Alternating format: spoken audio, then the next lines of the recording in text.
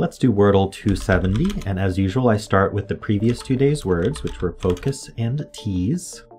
What would the other letter be here? I do want to see if there's an R. There's not a second E. There could be an H or an R.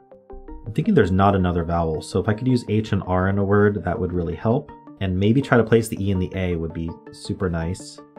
The word earth seems pretty nice. It could place the E and or the A, and it also uses an R and an H, so I'm gonna go with that.